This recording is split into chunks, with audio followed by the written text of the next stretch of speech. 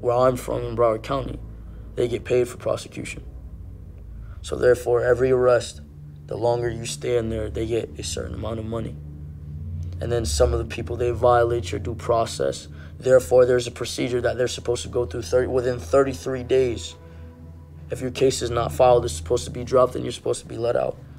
I've seen at least 5 to 10 people in my unit when I was in jail that had been in there for over 38 days and their cases were not dropped because they didn't know what motions to file. There's some people that I've seen that I know will never get out because they didn't create before they went in. They didn't find stability before they went in. If you're not stable and you don't create anything for yourself and you don't have someone that's gonna have your back and you go to jail, you're fucked. And they'll be like, well, I'll fuck with you, this and that, you know what I'm saying? And then when you get out of jail, it's a whole different deal. Real talk. But like when I like to build like genuine relationships with people and actually act out on what I say I'm gonna do, you know what I'm saying? It's real, man. So it's gonna be, like, I'm gonna surprise a lot of niggas. Like when I say I'm gonna keep money on my phone, I'm gonna keep money on my phone for them boys. Jail doesn't change you, you change you. There's no such thing as jail changing you. It just gives you the time to think because they're forcing you to be there. But and within that time, you could have changed yourself on the outside. If you would have locked yourself in a fucking room, your parents could have locked you in a room, or somebody that cared about you could have locked you in a room. Jail is human trafficking, point blank, period. If I didn't have this time alone to become strong, I would have been like every other human being in the world with a weak mind, conformed, and using their parents as a crutch. All that does is add a limitation.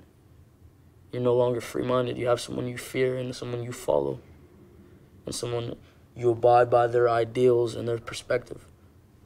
The whole point is having a free mind. A free mind can do a lot of things. What's good, boy? It's Cortez, bro. What's good, nigga, I remember you slide, dude. Hey, yo, hey, come on, you dog. Too much sauce.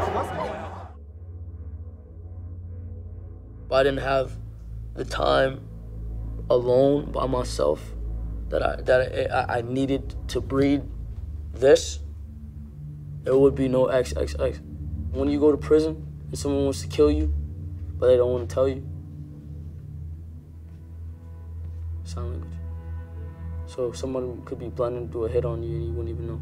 They do this thing and I forgot what it's called. I think it's called a fish hook or some shit. It's called some crazy shit.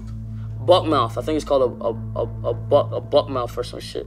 Where they grab your fucking mouth and they cut that bitch open. They put a knife in the side of that bitch and cut that bitch open. And they use sign language to do that type of shit all the time. Bitch, I didn't think it was gonna be this big, bitch. This shit crazy. I'm fucking awesome. My fans and myself are fucking awesome. And my dick growed a few inches while I was in jail. Why would I? And I don't care who don't like it, because I'm on that.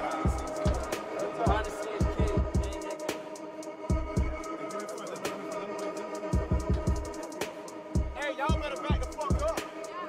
I'm dead ass here. How does it feel to be hated by so many people? It gets my dick hard. I love it. If you ain't got haters, you ain't popping, nigga. Point blank, period.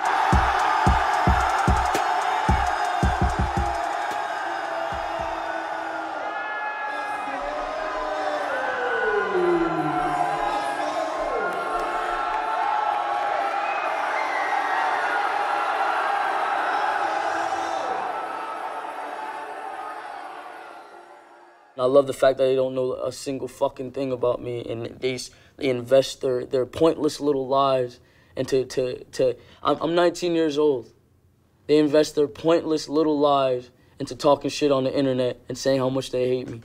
So that way it causes more controversy, and it gives more power to my fans. And it makes my fans feel even more happy at the end of the day. It makes me very, very happy. I love it. Hey, John. Okay, go ahead. Go ahead, Bless the music. We love you, man. John.